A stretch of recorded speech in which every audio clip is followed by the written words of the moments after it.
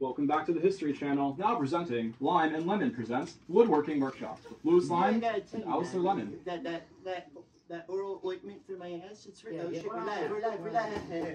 Hello, everybody. I'm Lime. And I'm Lemon.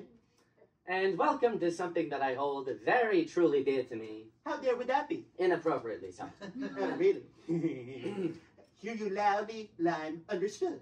Thank you, Lemon. Ever since I was born, I've been into the art of woodcrafting. There is something about the cutting, sanding, and even smelling of wood that simply calms. I'd go so far to say that wood is a saving grace. Is that so? Oh, yeah. When I was the age of 23... You're 22. I went to this place I was told was an olive garden, but joke's on them, I don't even like olives. What happened? Oh, it was actually rehab for my gambling addiction. It's fixed now. Like my father used to say, was a problem, now it ain't. Your daddy is a smart man, Lime. Sure was, Lemon. He was due for his annual teeth cleaning today. I'm so sorry he's gone, Lime. No, he's not dead. I'm picking him up after the show. Oh, great.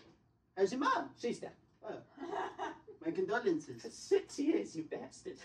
All right, then. Before we get to the hard piece of wood of the day...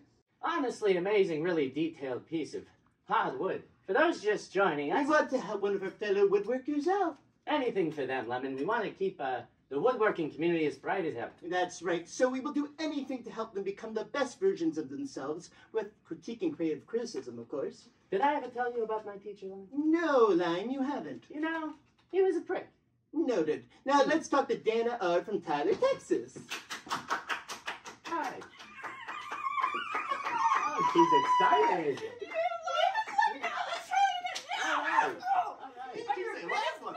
Since you're podcasting, Oh, thank you. Like us, you like erotic European wood statues, please check out our ongoing series, Erotta Wood. Yeah, I'm streaming now on audible.com. No, you've been working on this for about 6 months now. Yeah. What is it? So, okay, let me just pull it up. Okay, see this? This is my dog. Millie, she died. This is in memory of her.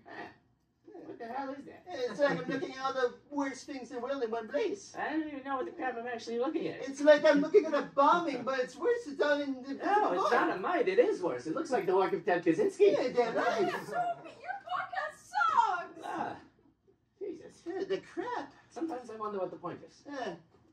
The points. The points. Needed this one. Mm-hmm.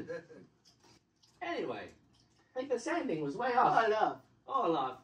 Yes. Well, now it's time for the H-A-R-D, hard wood of the day. Oh, it's exciting to see hardwood, Lime, always. You got any hardwood in the oven for me, Lemon?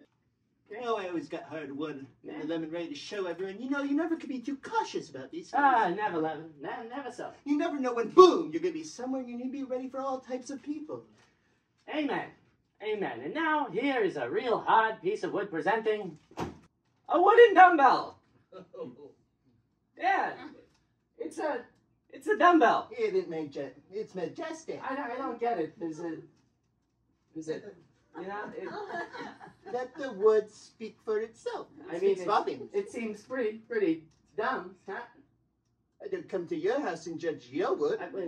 You did that on Tuesday. That was on Thursday. I'll throw you in the next Thursday. Hey. Try me. You can't lift more than 30 pounds. 30 pounds of eggs is a lot of eggs, Lemon. Not in a box. My grandma could lift more than you. Wasn't she a bodybuilder? Ex-bodybuilder. Rip. She was. That's a joke again. All right. Well, Lemon, how do we find this wooden dumbbell? Would you consider this wood hard? Is my first name John?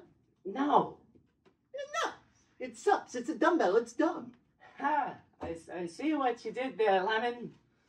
See what? I don't have my contacts on. Well, this seems like a good place to close. I'm Lime. And he's Lemon. You're Lemon. That's what I said. Good night.